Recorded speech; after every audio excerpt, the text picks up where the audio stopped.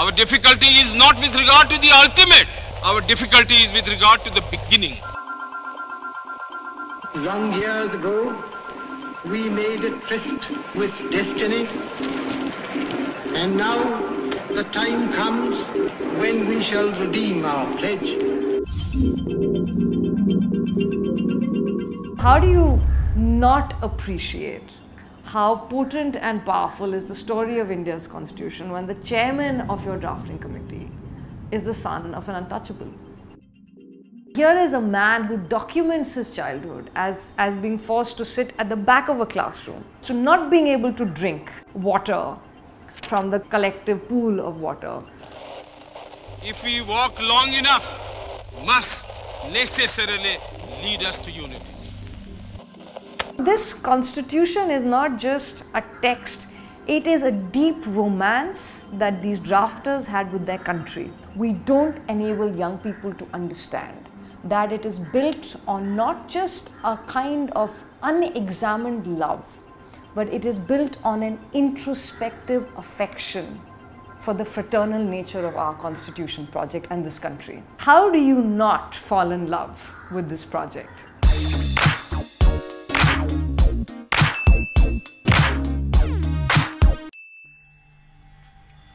They're doing this, and the backdrop to all of this obviously is partition. Refugees are flowing into Delhi, into Purana Killa. Purana Killa, if you know the topography of Delhi, is 10 minutes from Parliament. It's 5 minutes, not even 5 minutes, it's 4 minutes from the Supreme Court. The geography of it should also be your moral compass, I think, as a citizen, because it is a parliament that stands very close to a court, that stands very close to these backdrops of where the physical spaces, where people who are displaced were coming not just for shelter, but were coming to find a country. That parliamentarians were making what would be a liberal text, a document that was located in an inclusive character, in dignity, as opposed to hate. It was very easy to have gone down that route of locating this in fear, in hate, of creating an other citizen, which was happening across the border, and not going that route, explicitly picking a different way. And that different way, despite partition, despite violence, on all sides, and like, let's be clear, this is religious hatred that is fueling that violence of partition. It's Hindus, Muslims, Sikhs, everyone setting on each other, right? We know these stories well of trains, you know, traversing the borders and ending up on the other side of the border full of bodies, both ends of the border. So we have gone through this cycle, and this is the context. This is the context to the creation of our constitution.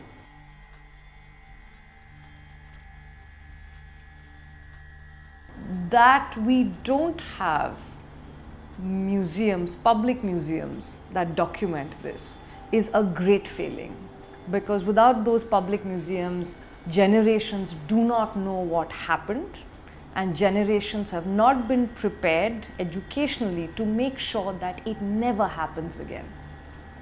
So the context, the current political context of religious hate, of otherizing minorities, of turning on each other, of beef bans and lynchings has happened before in a larger, in kind of, the scale was just much larger. But the question is, you know, do you learn from your history or do you not? The Germans, for instance, have gone the other way. Right, so they have created a memory culture. You cannot walk around Berlin and not be confronted with the Holocaust, not be confronted with what happened. German children are educated as to how, you know, a stable constitution enabled this.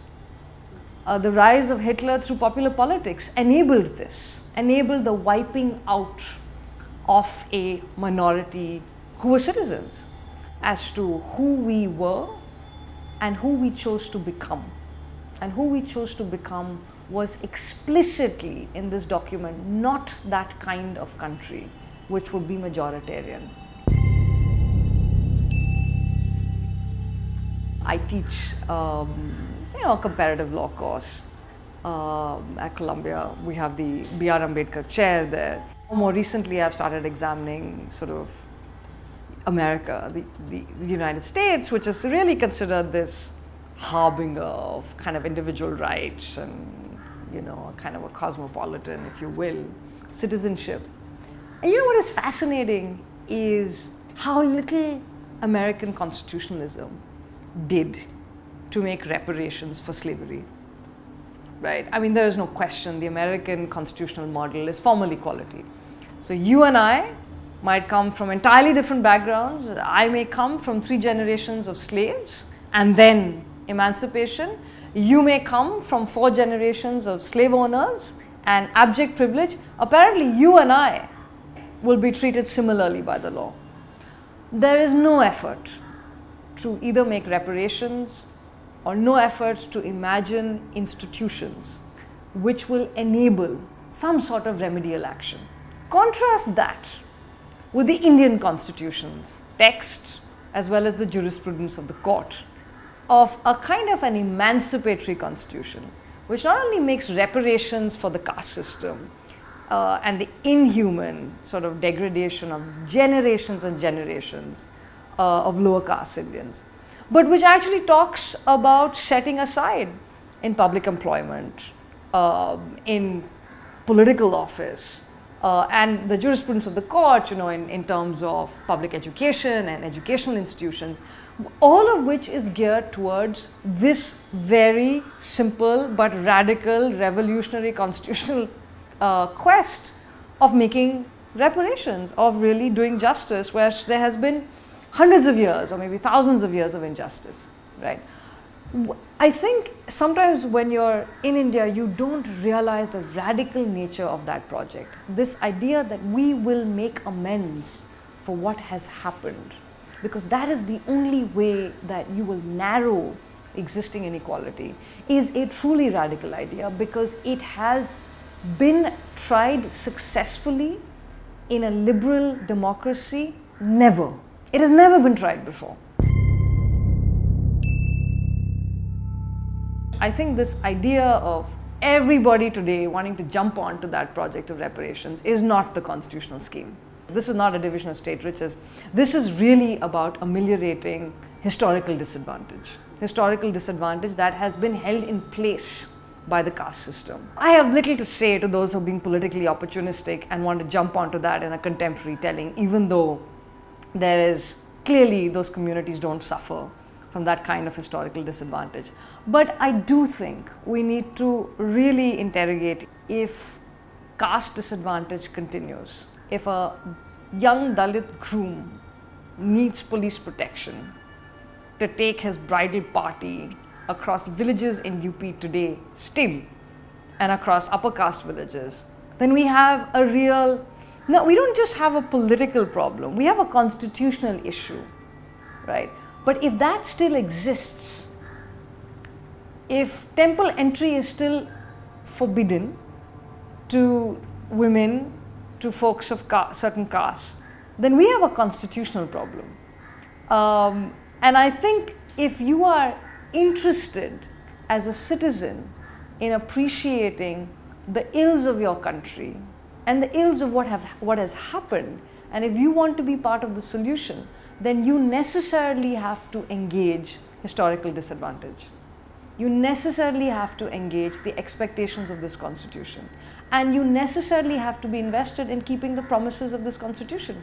And the promises of this constitution are an equal dignity. You cannot arrive at an equal dignity without making reparations. At the time, there was a lot of criticism of it, saying that, you know, I mean, especially, you know, Western political theorists saying that, come on, how can you have universal adult franchise in a country with this kind of illiteracy? But of course, much was said. How can you have democracy in a country of such diversity and divisions, right? India kind of confounds those assumptions, where you have lower income folk voting at higher rates than well-to-do folk. I think part of this idea of universal adult franchise comes from kind of there actually having been a party that had political alliances across the spectrum with the landless, with the middle class. So it really comes, I suspect, from rubbing shoulders with each other, from staging those salt satyagrahas together, from actually serving time in prison together. So I think from there comes this belief also that each citizen must be able to cast her franchise, must be able to exercise her franchise, and that each citizen across that spectrum of income, literacy, region, language, caste, ethnicity will be able to make a well-informed choice.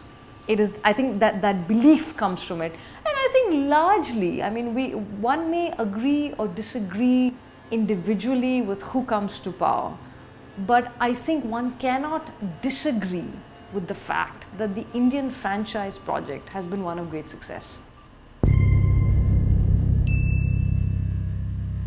Women within all religions are claiming more space. This is not just the Supreme Court judge who is creating freedom. This is Muslim women who want more space.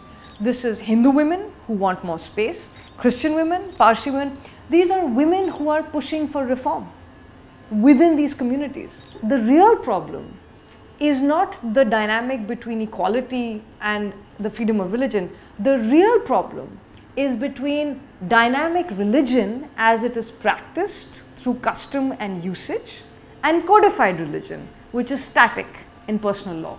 So to my mind, the question really is that when you codify a regressive religious interpretation, you are not making provision for the way people would like to live their lives and the way people are living their lives, whether it's on marriage, divorce, succession, inheritance, maintenance, what have you. So this is why Hindu women are going to court or Muslim women are going to court and saying, you know, reform divorce law or reform access to temples. I mean, because who is making these demands? It is people from within the community. And who is speaking for the women of all these religions? Why is it that it is mostly elderly men who are deciding what is freedom of religion, when this country is a young country across religious communities? That's what I find interesting, that why is it not young women who are being asked to interpret their religious beliefs and their religious freedoms? So I think the problem here is not the tussle of secular India and freedom of religion. I think the problem here is how we understand religion. And in a country where I think faith is important, nonetheless, the young Indian is living his or her life in a modern setting across faith. Within the Constituent Assembly, they were trying to get a lot done. And they were also trying to arrive at this kind of incremental approach, you know. And sort of Hannah Lerner writes about this, you know, you're sort of deflecting the most controversial. But I think they were doing something else, right? There was an expectation in the Constituent Assembly that you would achieve the directive principles of state policy, that these would be guiding norms, including the Uniform Civil Code. There is an expectation of achievement.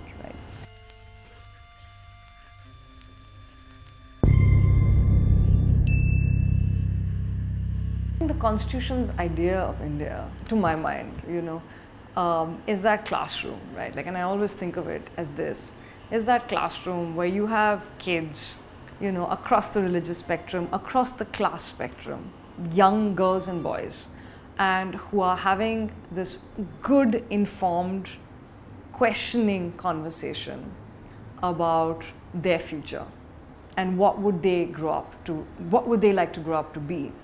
And to my mind, I've always hoped that those conversations in that classroom would be young girls, not just young boys, but young girls saying that I would like to grow up to be Chief Justice of India, I would like to grow up to be Prime Minister of India, I would like to grow up to be an artist or a cricketer, and that there is an expectation and a belief, a well-founded belief, that you will not be held back because of your gender, or your orientation, or your caste, or your ethnicity, or your language, or your political persuasion.